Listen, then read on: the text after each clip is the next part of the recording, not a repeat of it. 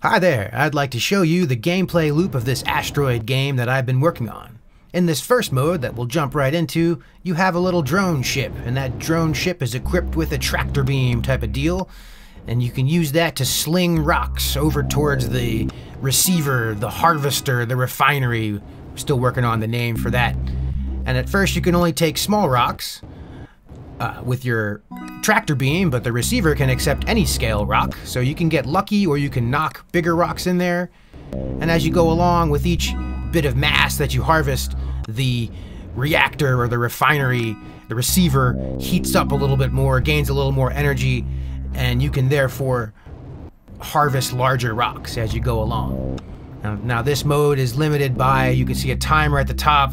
Let's say we're in an asteroid field and we found a relatively calm part of it, but we can tell on our sensors that there's a big mass of rocks coming and it's going to be really dangerous and we need to get out of there in about 35 seconds from now.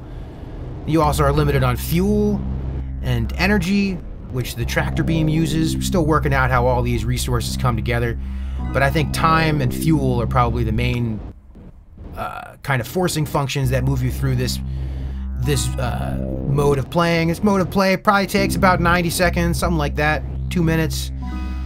And during that time, you try to get as much mass as you can while avoiding the rocks. You don't have much in the way of hit points. It's very easy to destroy your drone.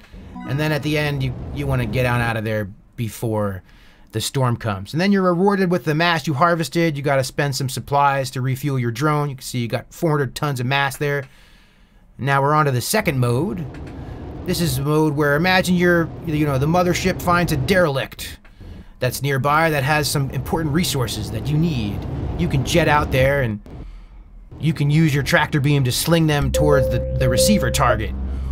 In this mode, it lets you know when you're on trajectory towards the target, so you can just let that fuel cell float and it'll go on towards the receiver and make it there. You can go back and grab another target. This mode has a much shorter time span than the other mode. I think you only get 50 seconds to start with, so you're really kind of racing against the clock, but also you have to prioritize what resources you want. You're probably not going to be able to get everything. So I'm going to go back and try to get this ammo crate here. The ammo is used for the next mode you're about to see that completes the game loop. Uh-oh, that's kind of a scary sounding klaxon. I wonder what happens out here after the danger arrives. Let's find out. Oh, I see the repair thing is flying off. That blue line is moving. Something must have hit it. Uh-oh, let's get on out of here. Chaos ensued.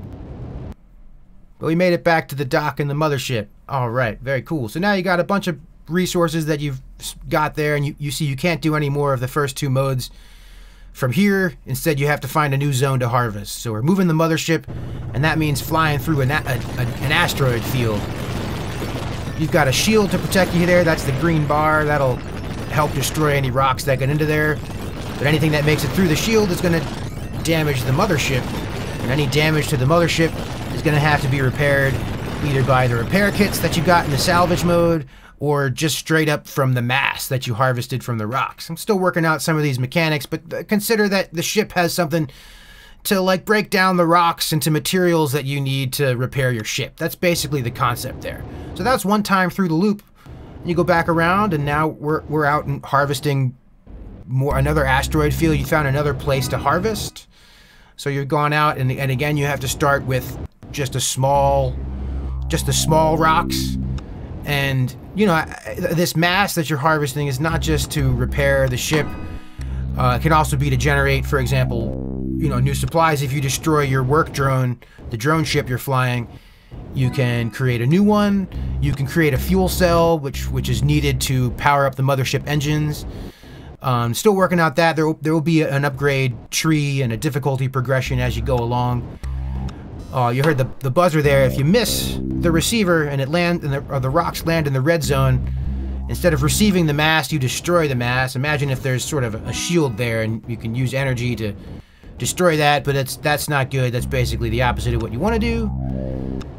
And so there will be an upgrade chain as you go along, where you could upgrade things like, maybe you could keep the the refinery from cooling down so much, or make the tractor beam more effective so that you start with larger rocks, or you know, you can put more guns on the front of the mothership. You can increase the shield strength. Maybe you're maybe there's like an efficiency level from each bit of mass that you recover that will make the refinery more efficient. There's all kinds of ideas. I just haven't got to that part of the development yet.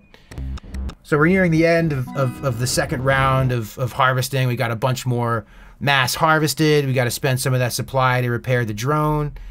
And now you go out and get some more derelicts. And all along, what's happening here is in the mothership mode, you're going to be consuming resources to move from place to place in the form of fuel cells, in the form of ammunition, in the form of repair kits as you get damaged.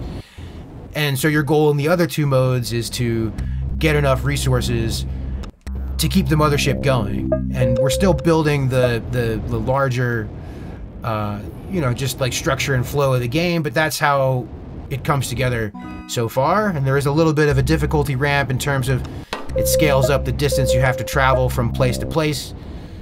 Right now we're just getting all the pieces in place here and making it something that you can play at all. And then, you know, we're just gonna keep on tweaking the design, keep on trying to find the fun, iterating, and just trying to make it better. I have ideas for another mode, and I think when you go along that you might not get to do both of the modes before you move the mothership. You might only get to do one, or you might not get to choose which modes you want to do. We'll see. I put the game Faster Than Light as a big inspiration and something that I'm thinking about in terms of like what made that game cool, what makes me keep coming back to that game. And yeah, it's been a little while since an update, and I've done a whole heap of work, so I wanted to share this video with you. I hope you like it. Stay tuned. I'm gonna keep on developing this concept.